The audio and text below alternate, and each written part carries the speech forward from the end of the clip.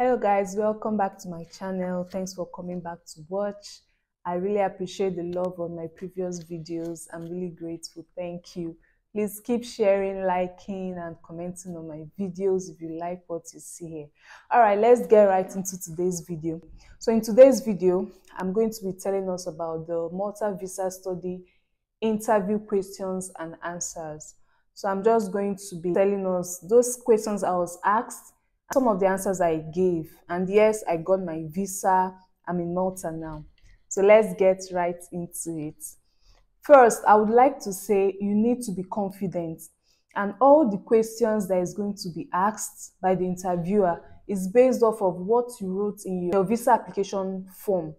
So you need to know everything you wrote in your visa application form, because I believe you should be the one to fill it yourself. Even if someone helps you do it, you have to go through everything in your visa application form, know every single detail you've written there, because it wouldn't be a nice thing they ask you a question based off of what you wrote in your application form and you don't even know, or you give a different answer.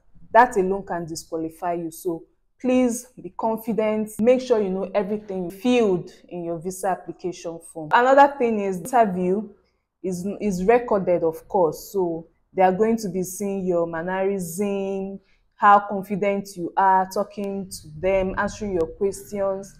And they'll tell you that if they notice you have help, the interviewer will mention it to you, that if they notice that you have help from someone, or there is someone close to you, that they'll take note of that. So you wouldn't want that. You need to be sure that you're alone in the room when you are doing the interview, away from noise, and look right into the camera confidently. Although I wasn't seeing the interviewer's face, but I had to on my video, of course, so that they can see where I am and see that I'm not with anybody. So you need to be confident, look into the camera and answer confidently. Speak clearly so that the person interviewing you can hear what you're saying. So the first question is your name, your date of birth, your place of birth. Basically, all this is in your application form, but the interviewer will still ask you just to confirm that what you tell them is the same thing with what is in your form. Tell me something about yourself. You have to be short, precise, straight to the point. I just included, okay, this is my name. I have a bachelor's degree in so course. I graduated from so university in this year, and this is my reason for wanting to, I included in my reason for wanting to do my current course, which is business and management. I mentioned something about how I developed an interest in business and I just want to learn more about it. Very short and brief. When you're talking about yourself, short and brief. If you can include why you're doing the course, fine. You just have to go straight to the point. The third question is your family and hobbies. You just have to talk about your family and what your hobbies are. And I want to tell you that more questions might come up based on what you tell the interviewer.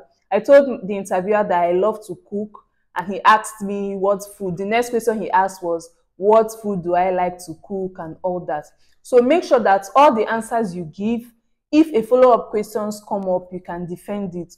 Don't just say something because you feel it's going to make you look good. Make sure that if a follow-up question comes from what you tell the interviewer, you can confidently defend what you've told him earlier. Why are you coming to Malta? You have to give reasons why you are coming to Malta, why you've chosen Malta to even study in the first place. That was what I said here. I'm coming to Malta because I want to do a master's in my school, GBS Malta. And I chose Malta because after I compared with other schools in other countries, I loved everything I read or everything I saw in my research about Malta. Is safe, is the tuition is cheaper, and the level of education is really a good one. Just give reasons why you chose Malta as your place of study. That's just what the interviewer wants to hear. Just have to be short and go straight to the point. And of course, because I told the next question I was asked was, what European countries did I compare Malta with? Because I told the interviewer that I compared Malta with other countries, other European countries. So the next was, he asked me which other countries. And I just told him. And I still reaffirmed the reason why I chose Malta. So You see how it goes. What you tell them, a follow-up question might come up from that. Next question: did you find the course all by yourself? Please, please, please, and please. Yes, you found the course all by yourself, because they want to be sure that this course you're doing, this thing you're doing, is your own decision and you chose it by yourself. They want to be sure that you made the decision to do the course. Did you apply yourself? That will be the next question. Yes, you applied by yourself. So you're supposed to know everything that is going on in this application. When the visa application form is being filled, you're supposed to know each and every step. So when you're asked, did you find the course by yourself? Did you apply by yourself? Please say yes. I said yes because actually I did everything myself. I didn't get any agent to do it for me. So this only goes to show that you know what you're doing, you made the decision by yourself, and they are sure you know what you're doing. This question is, tell me about Malta. So here the interviewer wants to be sure that you know one or two things about Malta. Just say everything you know. For me, I told the interviewer where Malta is located. Is a Mediterranean island located, is close to Italy. You know, there are some things I said which I can't even remember now. I told the interviewer who the prime minister is, who the current president. I talked about the capital of Malta. I just said facts about Malta that will show that truly this person did her research about Malta. You know, just important things that you're not supposed to miss about Malta. That was just what I told the interviewer. He wants to be sure that you know a few things about the country you intend to come to study in. The name of the school you're going to, of course, you should know the name of your school. You just tell the interviewer what the name of the school is. Name of the course, you tell the interviewer what course you're coming to do. Level of the course. Now,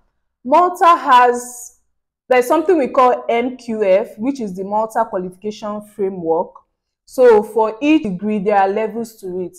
For me, I'm doing the master's, so the master's program in Malta is at level 7, MQF level 7. So when the interviewer asked me what is the level of your course, I told him level 7. He asked again, level 7.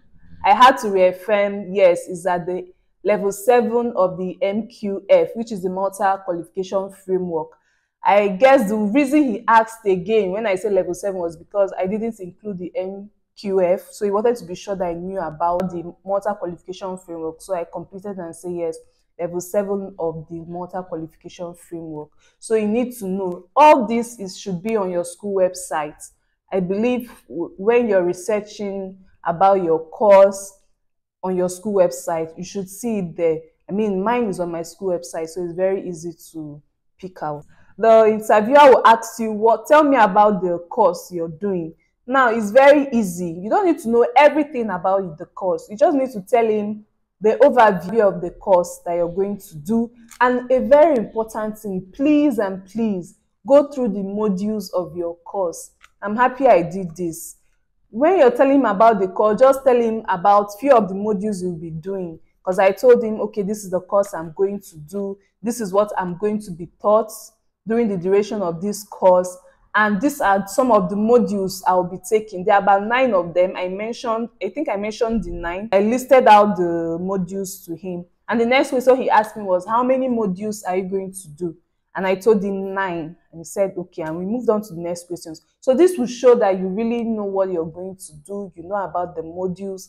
And it's going to put you in a good light. Remember, this interview is going to be recorded. So whosoever that is going to give you this visa based on what they've seen in the interview recording should see how confident you are, should see how knowledgeable you are about the country, and the course you're coming to do. What is the duration of the course? Of course, you should know the duration of the course. If you're doing a bachelor's program, you should know how long it will last. If you're doing a master's or a diploma, you should know how long it will last. So you just tell the interviewer that. How much is the course and how much have you paid? So just tell the interviewer what is the amount that you're asked to pay for the course and how much have you paid. If you've paid 100%, you tell the interviewer. If you've paid 50%, you tell the interviewer. Who will pay for the course? Now, if you have a sponsor, then I think this is where more questions will come in. Because after the interviewer asks you this question, who will pay for the cost? If you say you paid yourself or your parents, based off of all the documents, remember I told you all the questions that will be asked is based off of what you've written or what you filled in your visa application form. If you indicate that it is self-sponsored, of course they won't ask you about sponsor information. But if you indicate that you have a sponsor, of course they are going to ask you about your sponsor, your relationship to your sponsor, and all that. So you need to be prepared, know all your sponsor information if you're using a sponsor. But if you're not using a sponsor, then fine. Other school certificates, of course, if you have a BSc, if you have a master's, whatever other school certificates you have, you need to tell the interviewer. Do you have a job? I was actually asked this question because I indicated in my visa application form that I was working, that I had a job in Nigeria. Of course, I was working, so that was why I got this question. But if you were a student before deciding to come to Malta for studies, you just have to indicate it in your visa application form that you're a student. And the question for your interview would be about your school, what you studied or what you were studying in school. So that's just. How long have I been working? Because of course I indicated I was working. I told them. What is my salary from my workplace? Where will you live in Malta? Very important. If you've booked an apartment, you need to tell them precisely the address of the apartment. How much is your accommodation? Of course, you have to tell them how much you've paid for the accommodation or how much you intend to pay for the accommodation. How will you commute from your house to the school? If you're going via a bus, if you're going to be using Uber, you just tell the interviewer. The interviewer just wants to be sure that you know the distance from your house where you'll be staying to the school. And I was asked if this is my first time, this is your first time traveling out of Nigeria. What are your plans for the future? I believe you coming to study in Malta has something to do with it. So please mention it when you are, talking about your plans for the future. How many countries will the visa allow you to travel to? So the interviewer asks, if you're giving the visa, how many countries will it allow you to travel to? This is a very easy question. The interviewer just wants to know if you know about the Schengen visa. Of course, if you get the visa, what you're getting is the Malta Schengen visa. And the Schengen visa allows you to travel to about, I think, 27 or 28 Schengen countries. I can't remember now, but it should be around that number.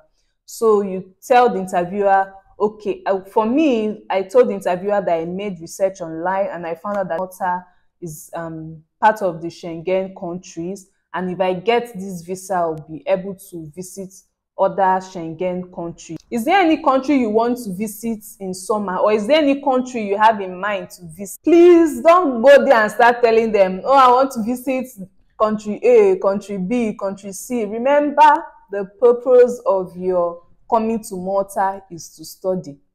Please and please, just go straight to the point and say, for now, I've not thought about it. Plus, Malta is a beautiful country. I feel I have so many places to visit. So once my school is on summer holiday, I can take the time to further explore Malta.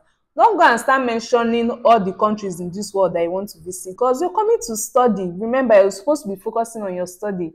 And if you have holidays, of course, you should use it to explore the country you're in first. So please don't go there and say you want to visit 100 countries. Do you have friends and family in Europe? Of course, if you do, you just say, have you booked your flight? Of course, you answer, yes, you have. What is your travel route? You need to know your travel route, of course. For me, I was to leave from Lagos to Addis Ababa in Ethiopia, from Ethiopia to Rome, and then from Rome to Malta. The next question I was asked is, do you know why you're stopping in Rome? I didn't expect that question, honestly. Do you have a travel insurance? That's the next question. So yes, you do. The interviewer asked, what is the duration of the travel insurance? So do you have a travel insurance? What is the name of the travel insurance and what is the duration? And that is it. That's the end. That's the last question I was asked. You see, nothing so difficult. If you didn't do your research well, you would find it difficult to actually answer some of these questions. Thank you very much for watching to this point. I hope this helps. one or two people out there that is preparing for the interview. I wish you all the best. Please like, share, and subscribe. Have a wonderful day and stay blessed. Bye.